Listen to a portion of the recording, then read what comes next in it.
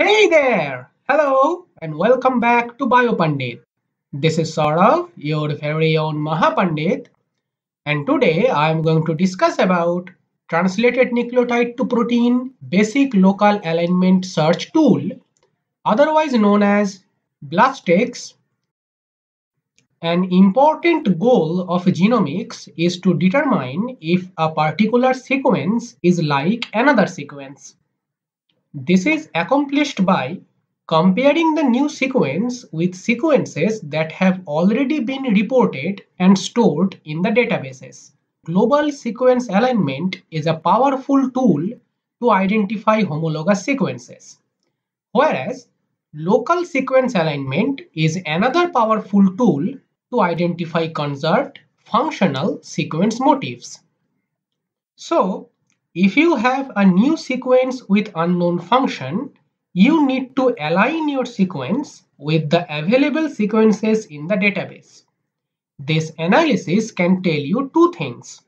One, whether public databases contain any sequence that can be a potential homologue of your newly derived sequence.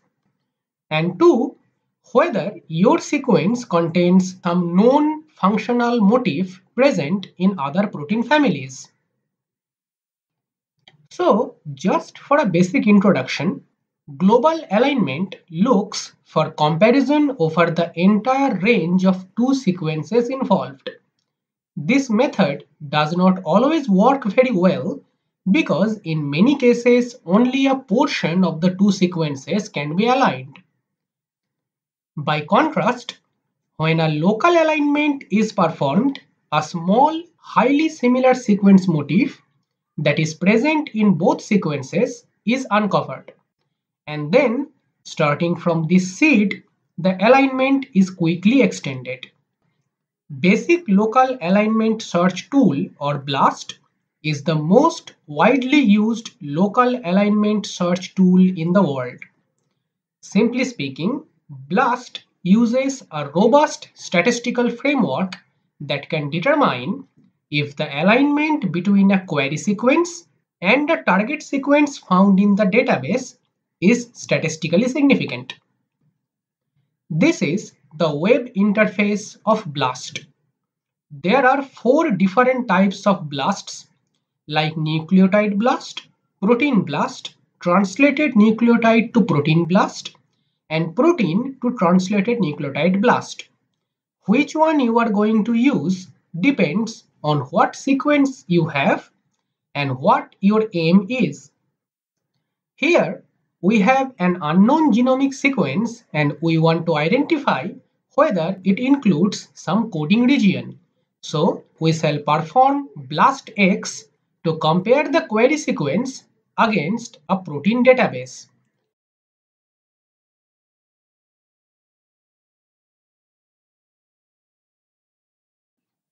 Paste your sequence in FASTA format here.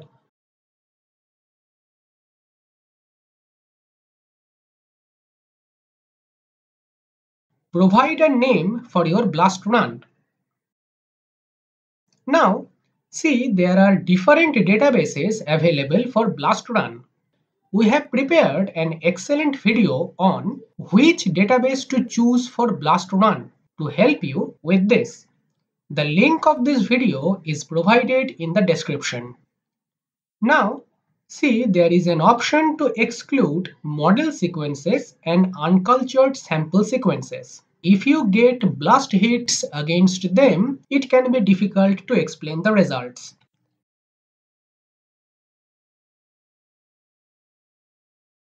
See here, maximum target sequences is how many maximum possible BLAST hits you want.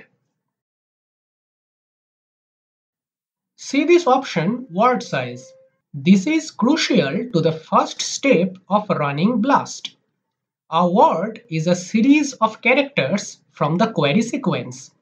The default length of BLASTX search is 6 characters.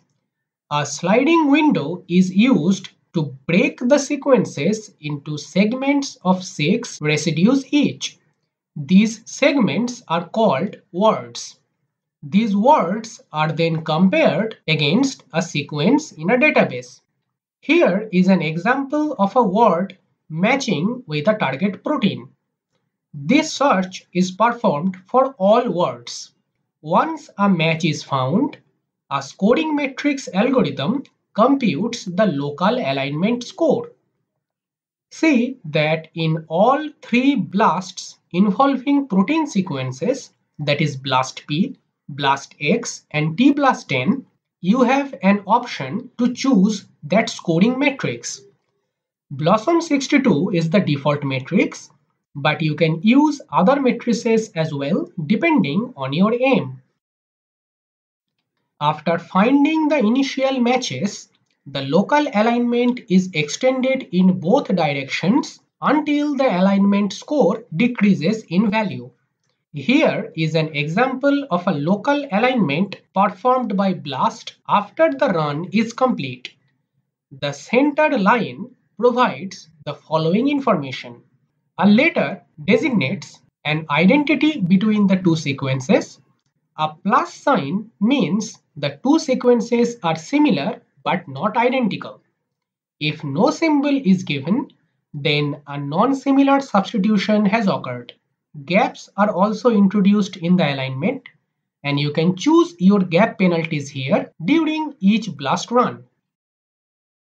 Alignments whose alignment score does not decrease are then compared with the scores obtained by random searches.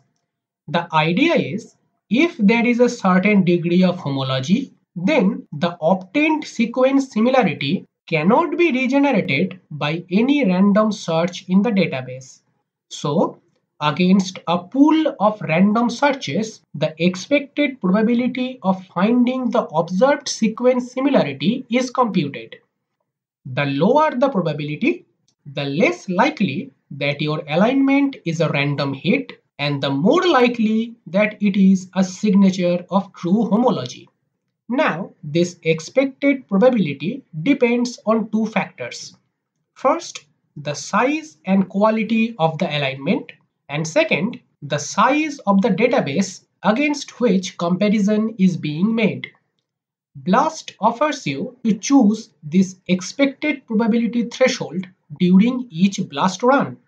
Take a low expected threshold if you want phylogenetically very similar sequences. Take a high expected threshold if you want more and more dissimilar sequences. Choose it according to your aim.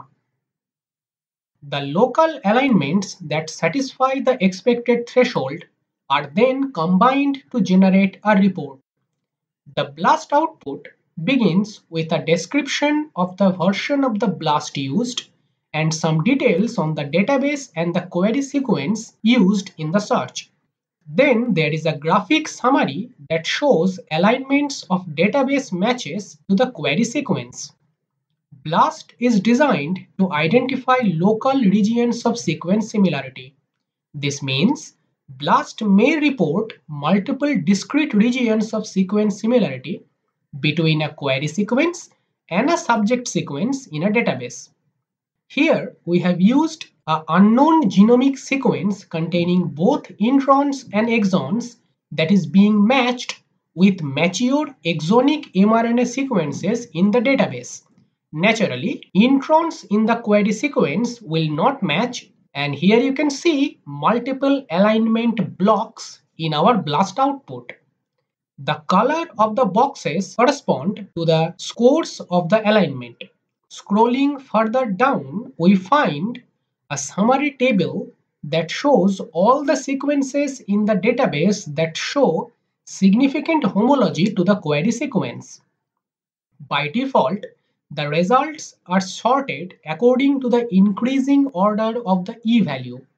You can see the alignment lengths, alignment scores, and sequence identity here. And finally, there is a section showing all the alignment blocks for each BLAST hit.